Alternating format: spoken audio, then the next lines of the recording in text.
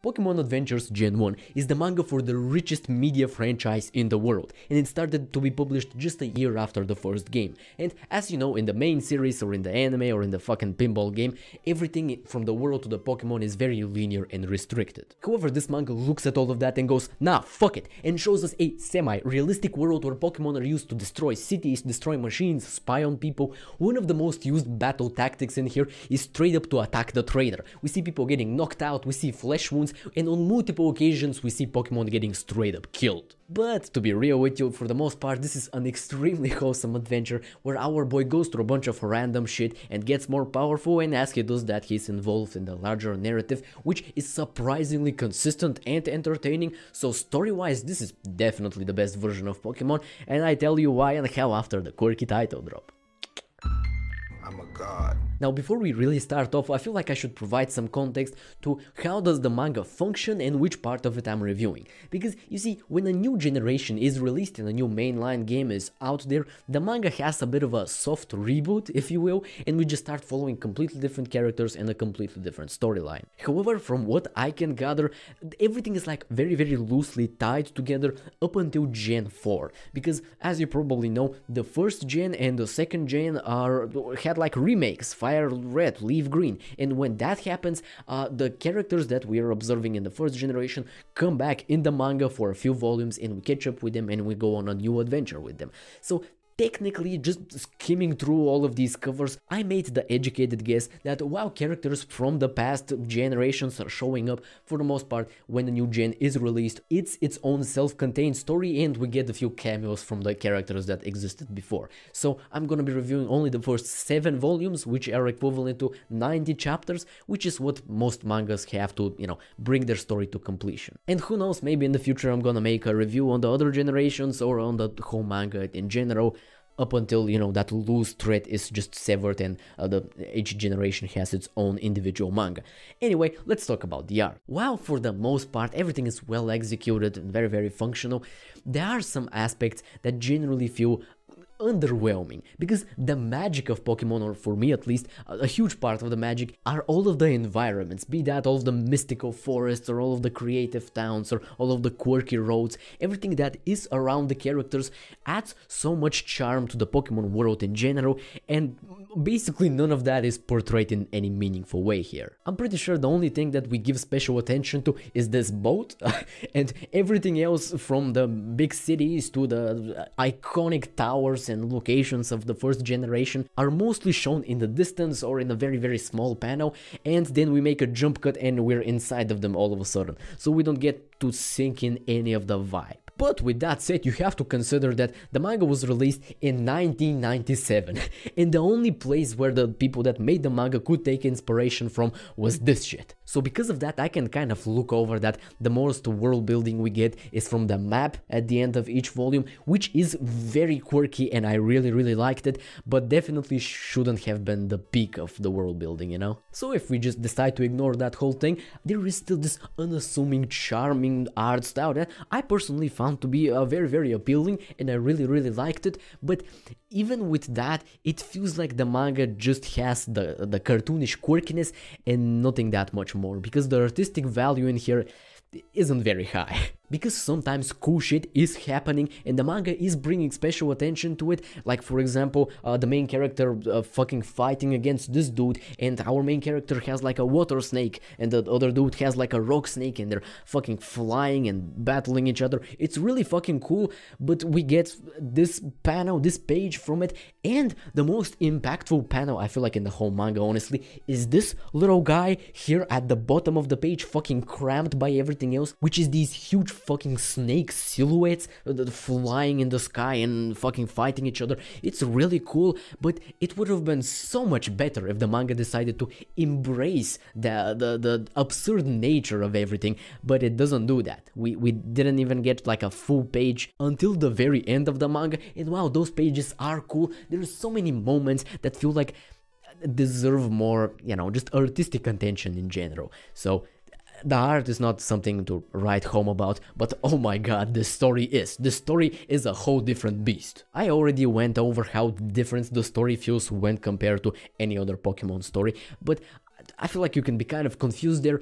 I don't find the manga so fresh because of all of the batshit insane out of pocket stuff that happened, because that does happen but is pretty rare. I find it fresh because the world feels so fucking functional. Like this dude using his bug type Pokemon to have like a string on his fish rod, like Misty using her Pokemon, that's the star one, I don't remember the name, to go up into the sky and to show a whole ass message to everybody in the country, our main character using Vine Whip or whatever the fuck the vines were to make a whole net so he can fill out attacks and he can understand what's going on around him.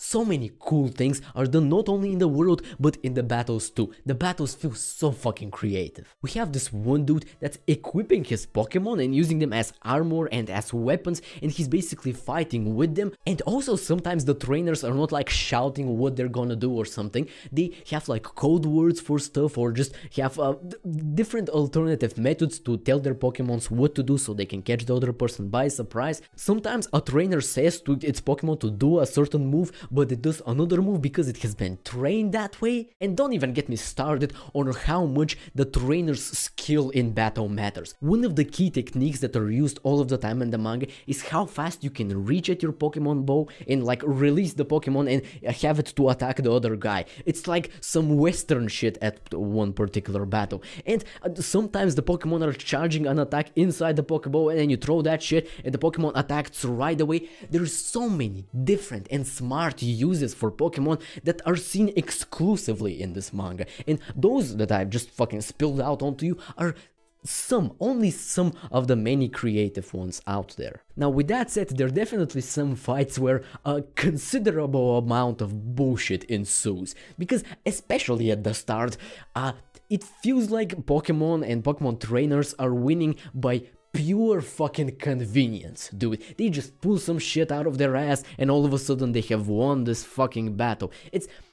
Stuff just feels very, very awkward, especially when it comes to the battles at the start, but as the manga progresses forward, it leaves that behind in favor of the smart strategies that we observe at the end, and it's so fucking cool. And while we're talking about story progression, how about that pacing, huh? Because man, the start is great. The start feels like a cool adventure. We're just starting off, and after a little bit, Red, the main character, after he just starts doing random shit for like a few volumes, and then he has like a cool ending to his arc, and then we start following another main character. Now that main character is involved in the plot, and Red, which is the first main character, he is very, very present in that story as well. So for like, I don't know, for most of the manga there is this larger plot that we're observing, and it's pretty fucking cool, but there are parts of the story that feel like semi-pointless, or that's at least how they would have felt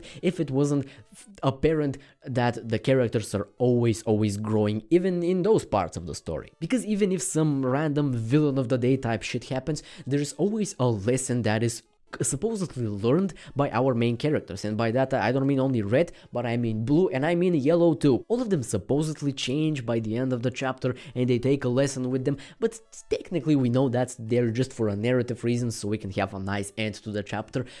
And that's what you would think, but the manga makes it very, very obvious how much all of the main characters change. It's amazing how these cartoonish dudes can have so many reasonable thoughts and can learn from their experiences. I was genuinely taken by a surprise how these dudes are so fucking dynamic. Apart from Green, she just kind of stays the same throughout the whole manga, doesn't really, you know, learn anything. But at the same time, to compensate for that, she has a very, very strong character that we explore. So while she is not technically changing in any meaningful way, there is some complexity to her by default, and that feels pretty fucking cool too. Another aspect of the characters that I'm not really sure how should I feel about, because I'm not sure are they really characters, are the Pokemons themselves. Because technically, very, very technically, they have emotions and they're slightly complex sometimes, but it feels like what the Pokemons are about kind of just bends to whatever the narrative needs at that current point, which is not really enough to establish them as solid characters. And to add to that, some party members of the 6 Pokemons that the main characters can have, just don't feel that important when compared to others. It feels like some Pokemon get like a few chapters to really flesh them out and to have their own little journey, and other Pokemons don't get even one chapter, so it feels a little awkward that not every Pokemon is super important and not every Pokemon has its own mini arc, which I personally think would have been way more satisfying, but it's not really the case. And last but not least, the bad guys, which I find to be so incredibly interesting and entertaining, and not because they're super complex or anything, but because they're so truly evil. Dude, these guys are such fucking assholes that it's so weird when compared to the goofy cartoony nature of the rest of the manga, and they're these in the center of everything huge hard hypocrites that feel like they're taken straight out from Jagan or something, or some like hardcore seinen manga that are fucking fighting and killing kids and shit. It's so fucking captivating to see how do these dudes can become even more evil, which they do, and it's great. I feel like objectively looking at the manga, this is by far one of the most interesting things that has been done in here, simply because there's such a huge contrast to, you know, the rest of the manga. And all of that brings me to the question that I have asked myself from when I started reading the manga to, I don't know, until a couple of minutes ago. Is the manga enjoyable if you have no idea what Pokemon even is? Because I feel like everybody that has ever engaged with the anime or the games or anything else related to Pokemon knows how much to flex their suspension of disbelief and to, you know, just repel the dumb shit that just comes with the Pokemon world. But I feel like a normal average human being that has maybe loosely heard of Pokemon as only a name and has no idea what it's about, I feel like that person will just look at this and not draw the line between, oh, this is just average Pokemon silliness, it's just goofy like that, and oh, okay, this actually doesn't make sense. I feel like if you have no idea what Pokemon is, none of this shit makes sense. So, hey, if you have never heard of this shit, I'm so sorry for you, man. But for everybody else, and I'm pretty sure that's like a huge amount of the human population that knows how generally Pokemon functions, you will be good. Because goddammit, it's so fun to see these Pokemon that you know and love to do all of these different and creative stuff. And even with that in mind, this leaves some things to be desired. Like, for example, there is just magic in this world. There are these magical artifacts that we never explain how they work or why they work, and they're not part of canon Pokemon, so yeah, there is just magic sometimes, and not, again, the average Pokemon magic, a whole new type of magic, and we don't know what it's about, so that doesn't really make sense. And when you combine that with the pacing and some other issues that I talked about earlier, I don't know, I feel like my subjective score on this shit would be like a strong 7.